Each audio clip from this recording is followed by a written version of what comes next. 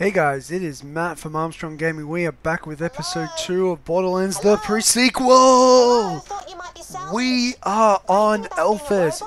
We have just been shot out of the moon cannon, and we are being saved by an Aussie. But there's still plenty of stuff out there that'd love to kill you. So It's called Springs. When you're ready, open the door and follow me to cool. my oxygen So, bubble and we can talk. key Sound thing. good? I'm Don't playing answer. Claptrap. I already know it I does. don't need to worry about breathing. If you're playing this game, this is not a guide how to survive in a, oxygenless environment, a vacuum environment. So yeah, the game will prompt you whenever you step out of a oxygen field and be like, warning, vacuum present, and stuff like that. Yeah, take advice. You're going to have to pay attention to this. You'll get a little O2 status bar underneath your health bar. There's some pretty cool stuff. Alright, you see that little blue thing straight ahead of me? You want to find these things when you move. There's another one down there. These basically generate oxygen. These are very important for those characters that breathe. Thankfully, I haven't needed that, and you basically just activate them by pressing X on your controller if you're using the Xbox. I want to say it's triangle on the PS systems. I have no idea. I don't play a PS. I hope to soon though. Anyway, so Janey's going to take us along to her little hard hole. Yeah, so you can see them on the map. There's little diamond shaped things. You can see two on the left, a little cash symbol, and one on the right. If you go and stand in those little geysers of oxygen, basically, it'll replenish your oxygen. The other use of oxygen in this game is for when you are jumping. If you jump and then press and hold A, you can release 10 units, maximum 10 at this point, of oxygen to maintain your flight. There's a signal somewhere on the moon that is jamming Helios Station's defenses. To return to Helios, we need to destroy the jamming signal. A jamming signal? Haven't noticed anything like that. In case I talk over this bit later, a Merif is the combination of a sheriff and a mayor into one person. So he's the Merif of the town. To survive the journey, though. I've got some broken I like what this stashed game does. nearby, It's really funny at times. It has its moments. I enjoy playing this game thoroughly, if you cannot tell. Clear the place out. By far, it's one of my favorite games. I'm so happy that I finally sat down to play it once upon a time, and I haven't stopped. Alright, cool. So this is Janey's base. Obviously, fast travel, way station, crappy bits of loot, yada yada yada. And down here, we've got some more vending machines. I'm pretty stocked up. Yeah, don't really need anything. High quality, low prices. They've gotten rid of Dr. Z in this, which I'm a little annoyed about, but I can understand why to a degree. Obviously, it's a Hyperion version. But at the same point, Marcus is here, and I think Marcus has got a monopoly on the gun market, which is understandable why he hasn't been replaced. But why get rid of Dr. Z? Like, I don't get it. I'm sure there's an explanation, and I will see one later, I guess. Alright, cool. So we sold some guns. We bought a new shield, which has got immunity to corrosive damage. Can't get a car yet. Let's go pick up this O2 kit. Obviously, can't do anything else. So this O2 kit will allow you to basically breathe for a little bit longer out in the vacuum. But for the time being, you can hold your breath. Guys, I'm a scientist, chemist by trade. No. Vacuums don't work that way, good night. But look, it's a game. Fuck reality. We're on a moon in the future, apparently. So, let's run around in zero G's, no gravity, and not worry about oxygen. Alright, so these are the geysers that I was talking about. See those little blue things that appear as triangles on your minimap? Yeah, they're your lifeline, guys. I don't need to worry about it, but you guys do. And when I step inside it, you can hear Claptrap breathing, and I don't know why, but he's got this weird... Yeah. Alright, so this is the first of the moon's inhabitants. It's a Kragon. When you shoot these big Kragons, they explode into two smaller pebble Kragons. As you can see in the background, there's one, and there's the other one. they take reduced damage to almost completely immunity of fire. So don't use flaming weapons on them, even though they've only got hit points and not. Alright, so here we go. There's another one called Awesome but So Inaccurate. Not sure what it's doing, to be honest. I'm finding it very difficult to learn what they're all doing, but there's so many different Claptrap powers. It looks like there's unicorns and skulls and stuff bouncing all over the place. I don't know which Vault Hunter that one's relating to, but I'll figure it out later, I guess. I haven't seen Brick's one yet, where you punch stuff. I've seen the Gunzerking. I've seen the Commando. I haven't seen Bloodwing, although that might have been Bloodwing, actually. What else have I seen? Krieg. Page, which is the Necromancer. That building used to be in Krieg's one obviously piece and the not crazy lava barbarian adjacent. dude. Till the crackening anyway. Alright, so if you guys haven't worked this out before, the moon's got reduced gravity, so you can jump really high. It's a jumping game. I'm not a big fan of jumping games. Oh, I forgot I loved it. It's gonna ask you to jump Just from here to punch off the lots of there. your meat hunks.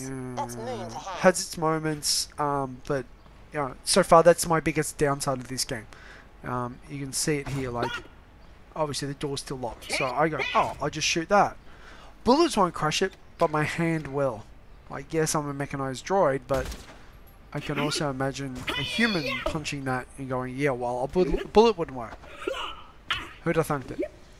Anyway, so, yeah, different loot chambers and everything like that. In Zero G, something I like that they put in, because there's a little bit of air inside those canisters, when you open them, the stuff can shoot out at you. So here they just open it there, but with the Zero G, they move out because the oxygen's being displaced, which is really cool. I like that. So they've done some things really nice that I like, and other things that I'm just like, that irks me, like a bad science fiction movie, but yeah. Oh, I didn't notice that. There's a little chest over there. I didn't notice this before. I've paused, and you can see it just there near my cursor. Guys, go pick that up. Like, you should be able to jump across that after you hand in this quest, because you then get the O2 canister, which will allow you to do an extended jump, basically, or a boost, as the game refers to it He's also as. got something I'll need to get us into Concordia. So here's your O2 thing, which in a vacuum, you get a 12% gun damage. I think that is going to be standard across the board, but alright, so we're still doing the tutorial, mind you. Anyway, he's got the Digistruct key for my Zoomy stations. Killing him will get you to Concordia and make mine weak. Win-win. Had a little bit of a... What happened there? I must have cut that incorrectly. Oh, I apologize for that, guys. Alright, so we've picked up a mission which is to go kill Deadlift, and we're going to go pick up the key to do this. So we're going to wander out here back into the Zero Gs, and here comes Spriggs again. Yeah, it was one of those things where I walked away from my computer. That's what happened. And I got teleported or something. I have no idea what happened. I literally was back at the base. Yeah, so... I got some work for you. Alright, cool. So you can pick up 2 missions from her, which is Tales from Elpis and The Land Among the Stars. And this is going to teach you how to do one of the new abilities for the jump smash. Did my accent throw you off? I meant to say, Oh, this is the anti-American bit. Fix up some inspirational posters, y'all. Donuts, cowboys, homophobia. They sell like hotcakes on the black market, and I've Yeah, already so run out of she has a go at posters. obviously an Head to one American of my junk stereotype posts. while being an Australian stereotype. Try not to take offense, guys. Like, I found it kind of funny to a degree, but I was also insulted by the Australian stereotypes in this, so I do not blame you guys if you find the American stereotypes offensive as well. I'm pretty sure you guys are going to find the Australian stereotypes funny, so all's fair. Alright, so we're heading up over here. I'm going to use this platform as a ledge and just jump up and jump to there and jump up here. Good thing about it, there's an oxygen thing there if anybody needs it. This is the jump pad. I've set up a bunch of cameras at the apex of your jump. I just need you to get airborne and say something inspirational. Sorry. Say something inspirational, y'all. Believe in your dreams. I'm facing the wrong way for the targets, by the way, guys, so I failed this Cool. one. This time, They're the targets I'll there. throw up a I've couple turned of away from them targets. for some Try to shoot God them knows before you reason. land, and we'll Like, because make I'm for trying an to look for even where they better come poster. from. And say something inspirational And this again. is a jump. Oh, there they are. Little rubber duckies. Missed them both. Alright. So, bounce. Got to get a higher jump. Bounce. And you can see my little O2 meter is at 70. Follow your heart. Good, good. Now, big finale time. Get into the air, then slam down Alright, on that pressure so pad by just in crouching. front Then of say you something cool and look is as the- badass as possible. Pressure pad. I'm not moving forward. I'm just slamming down. That's it there. I realized that I moved the camera forward. Get to the highest point I can. And bam. There we go. And then money. Money for all of your hard work. It's not a lot of money, but yeah. It's alright. Cool. Alright, that So was cool. if you need oxygen, Now it's turn just on the over there printer to and it should spit out your your posters. right. And the quest is down to your left. So we wander down into here and so forth, and there's less than a minute to go in this video, so I'm going to start my wrap up. I hope you guys have enjoyed this little bit of a walkthrough playthrough sort of scenario from Armstrong Gaming. It's a brand new game. It's literally just hit, well, today.